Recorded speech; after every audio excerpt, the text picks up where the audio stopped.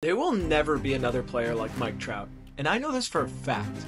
He is literally one of a kind and will go down as one of the best players in history. But Mike Trout is actually even better than you think, and that is precisely why there will never be another player like him. There are certain aspects to his career that nobody on YouTube seems to talk about for some reason, and once we go over them in this video, you will never be able to look at him the same way. And I know this because I did extensive research on this topic and have watched baseball for my entire life.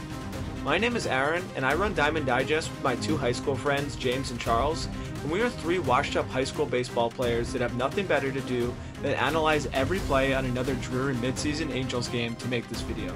And we are on a mission to entertain the world with our baseball content. We are so dedicated to it that the person who gets the least views of the three of us on their videos each month will have to do an Impractical Jokers-like punishment in the community tab that you won't want to miss. But something even harder to miss than that is the epic story of Mike Trout. Trout comes from a boring part of New Jersey named Vineland in Cumberland County. Like many great players, Mike had a father who drove him to love baseball and strive for perfection in his craft. And he was no wannabe amateur either. Jeff Trout played baseball for the University of Delaware, and he was picked by the Minnesota Twins in the 5th round back in '83. But after playing in the minors for 4 years, Trout Sr. suffered a torn plantar fascia and retired. But pretty soon, the young Trout became obsessed with the game. He remembers, "Didn't matter where I was, at home, at the ballpark, whether it was wiffle ball in the front yard or BP at someone's house, I just always wanted to hit. I feel bad for my dad because I was all over him. I was just like, we've got to get to the field." And after childhood, there was never any question that Trout was a first-rate athlete. When attending Millville Senior High School in New Jersey, Mike was a baseball and basketball star. And he could pitch his butt off too. I mean, there was barely anything that this guy couldn't do. Trout even threw a no-hitter during his junior year. Oh, and that year, he also broke the New Jersey record by hitting 18 home runs for the season. Not too shabby if you ask me. I guess if things had gone a little differently, Trout could have been another two-way all-star for the Angels. Speaking of the Angels, they had their eyes on Mike very early on. When he was just 17, Angels scout Greg Morehart said this was the fastest and strongest player of that age that he had ever seen. But despite his fantastic talent, Mike wasn't one of the highest rated prospects in the majors. He was actually picked 25th in the 2009 MLB draft. That means his incredible talent and potential were going unrecognized. The reasons were pretty dumb, honestly. Trout often played shortstop, and people weren't convinced by his abilities there. Then, when Mike was moved to the outfield, there were new problems. In 2006, another right-handed hitting outfielder from Jersey, Billy Rowell, had been a big flop. Therefore, one of the Angel scouts recalls, "You had the left-handed hitter from Jersey who flopped, plus the white right-handed hitting outfielder from the Northeast stigma. You fit everything people don't want to spend money on. I thought we had a shot." And at this point, Trout's career almost seemed stopped in its tracks.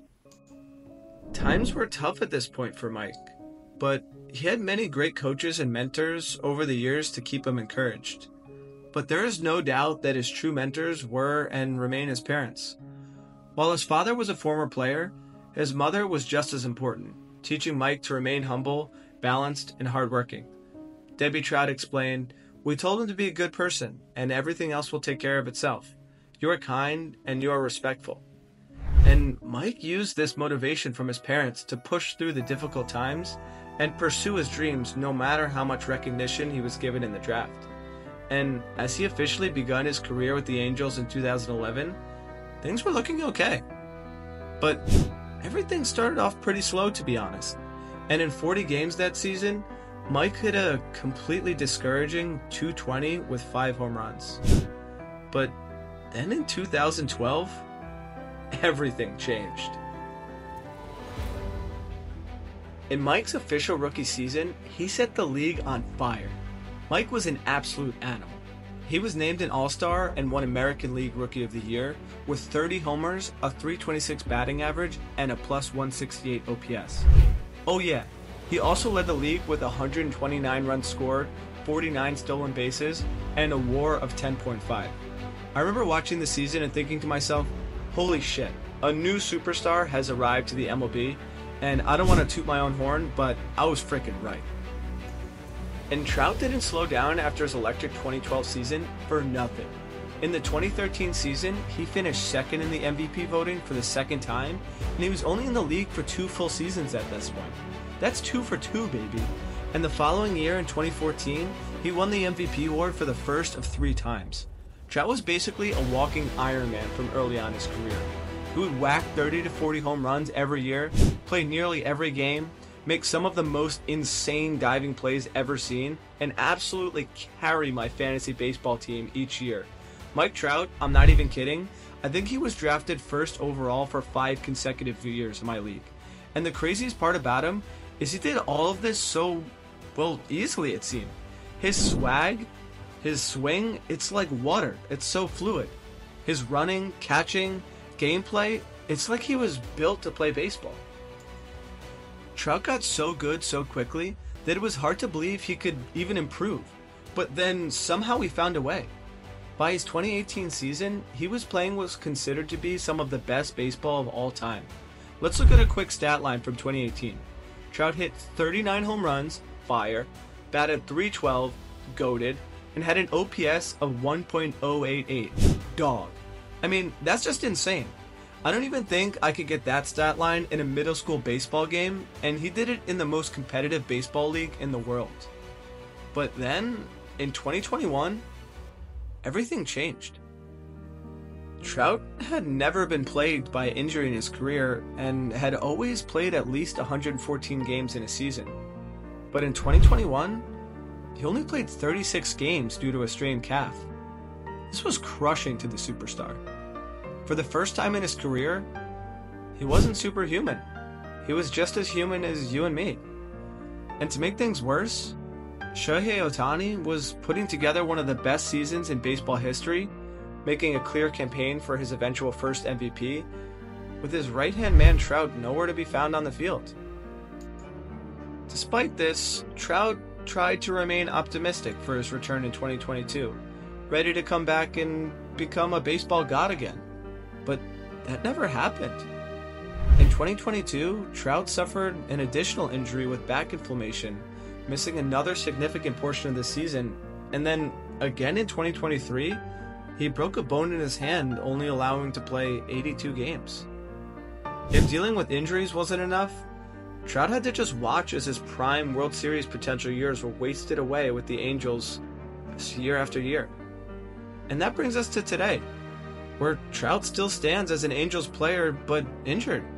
Trout was recently diagnosed with a torn meniscus and looks slated to have another season with less than 80 games played. This new injury is a real bummer, but not just for Trout and Angels fans. Honestly, I'm a little bummed out too. Trout was a once-in-a-lifetime talent, and it seems clear by this being his 4th consecutive injured season that he may never be the same. And I really like seeing him dominate. But the reality is, Trout is doing all he can to recover from his injury. Instead of playing while hurt, he is opting intentionally for the surgery. The downside is it will sideline him for at least 2 months, but the advantage is that it allows him to return fresh and rejuvenated. Mike says, "I felt the best option was to get it right and to be fully healthy to return soon." And honestly, I think it was the right call. All the haters are going to say that this career is gone forever, tanked, but I happen to disagree. I mean, if there were anyone who could beat the odds, wouldn't it be him? And the reason it would be him is because there will never be another Mike Trout. Mike Trout is a physical specimen, a gentleman, an intelligent player, a likable teammate, a speedster, a power hitter, and everything when it comes to baseball. And although he may be remembered for a few years of injury-prone baseball, when the retirement bell dings, there is no question he will be remembered more for the electrifying ball play he had from 2013 to 2020. And the coolest part is, he's still not that old. While he is injured now and stepping into maybe his older years, what is stopping him from one more breakout season? The ultimate reality is, after listening to this entire story, if you don't agree with our initial statement that there will never be another player like Mike Trout, then maybe you should rewatch this video to see the amazing story that his career has broadcasted to us and reconsider, because we happen to disagree. But while Trout's legendary story is one for the ages, one of his ex-teammates has an even crazier story. You may have heard of him a few times. His name is, what was it? Oh yeah, Shohei Ohtani. What will happen to Shohei? Where will his career go in the future? Is he in serious trouble right now with this gambling problem? Check out our previous video on Shohei Ohtani's cheating scandal and let us know what you think.